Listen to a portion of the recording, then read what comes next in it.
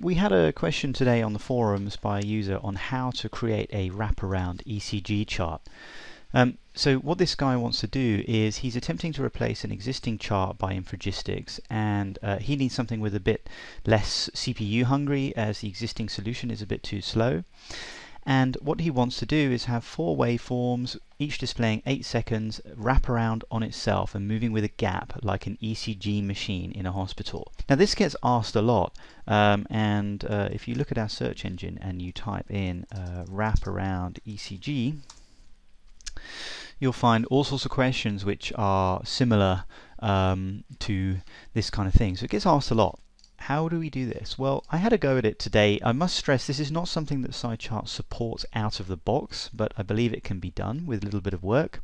So I created an example called Sweeping ECG. And here I have created a SciChart surface with 2 renderable series. I'm going to call them Trace A and Trace B. I'm using the DirectX render surface because it provides high quality traces and it's also quite fast. And I'm adding an x-axis and a y-axis. The y-axis visible range has been chosen to fit my data, and I have a x-axis visible range of 0 to 10. Now in code behind, what I've done is I basically create 2 data series, A and B, and there's a FIFO capacity of 3800. Now this number is deliberate. It's slightly smaller than the value that our user has requested. He requested 4,000 samples, so I've gone for 3800, and you'll see why in a moment. The FIFO series works like a circular buffer. If you append data to it, eventually when it reaches this capacity it will start discarding old data points and getting rid of them. Now we're loading some data from a file. This file is actually located in the it's located in the WPF examples. So you need to have a reference to the WPF examples here, or you can provide your own data. So for purposes of this demo, just ignore this part of the code. We're literally just loading some waveform data and we're going to cycle through it to display. And we start the timer with an interval and have an elapsed, and we're assigning our A and B series to the renderable series. Now in the timer elapsed, this is where the magic happens. So every time the timer ticks, we're going to append 10 points. This is simply because the timer can't tick any quicker than 20 milliseconds, and we just want it to update a little bit faster. So this is where the meat of the work happens. This is the bit that we want to look at. So this is our data source, and our data source for the waveform.txt actually looks like this. It's just a bunch of y values, and this is an ECG trace that we've basically simulated and put in our examples. So we're computing a time. We need a time. Now your data is going to have time and it's going to have y values, so you don't need to worry about this. Now the clever part is here, is that we toggle which trace gets the time and the voltage value and which trace gets not a number. And we're also toggling which trace has opacity 1 and which trace has opacity 0.5. And we're computing that toggle based on when we hit 4000 as an index, we toggle from A to B. So let's see how this works in practice. So this is our example that we've got running here. And you'll see that when the trace hits the right hand side, so this is trace A over here, which is basically running out because we're filling it with double not a number now over here on the left. So when trace B hits the right hand side, this one is going to start to run out and trace A takes over. So this is trace A now. So we've in effect created a wraparound ECG chart with 2 traces, using FIFO, which is our circular buffer implementation, so that the old data points get discarded, and we're toggling which trace we're filling with data so that it becomes more prominent. Now something else I also had the idea of was that if we were to use palette provider, we could basically dim this trace the older it gets. That would be a really cool extension. In fact, let me pause the video and I'm going to try and implement that.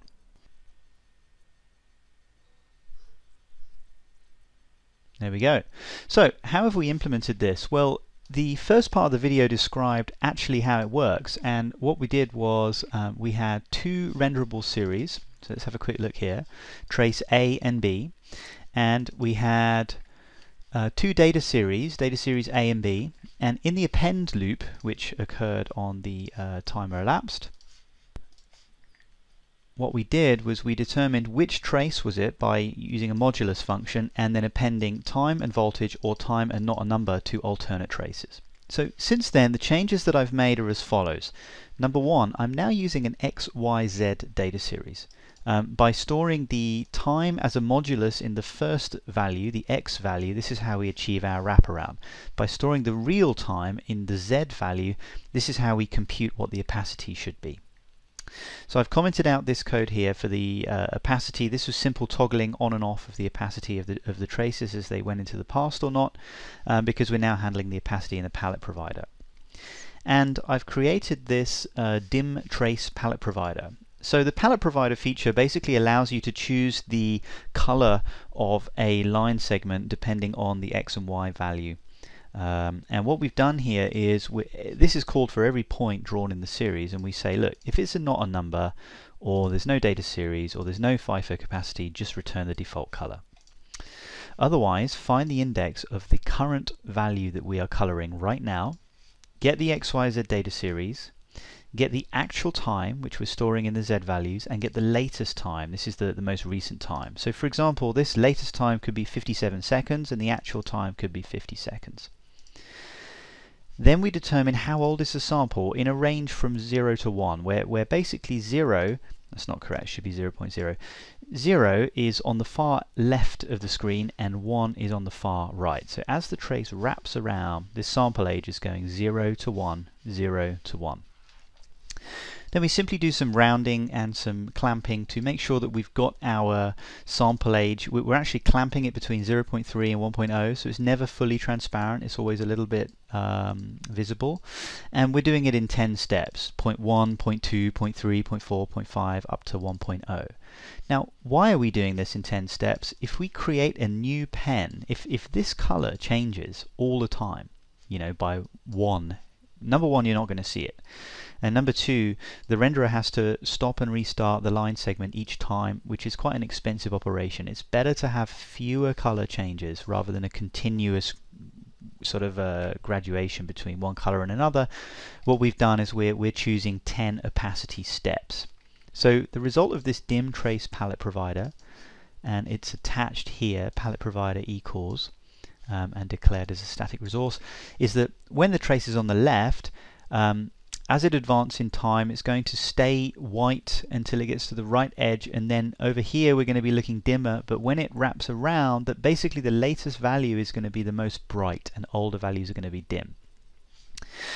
Now, something else we did in order to just put a bit of icing on the cake was I added a custom annotation with an ellipse and a blur, and the custom annotation is centered on X and Y point. These two are just set for the designer, so we can have a look at it here.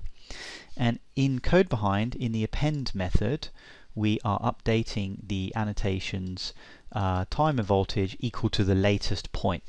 So the net result of this is that we've got our sweeping traces going from left to right, dimming out, and the dot shows the latest value. So I hope you got something out of this. I hope it was enlightening to you guys, and we're aware that it would be nice if this was supported natively, so we're going to have to think about how to do that, because it really does get asked all the time. But I hope that this helps you in the meantime.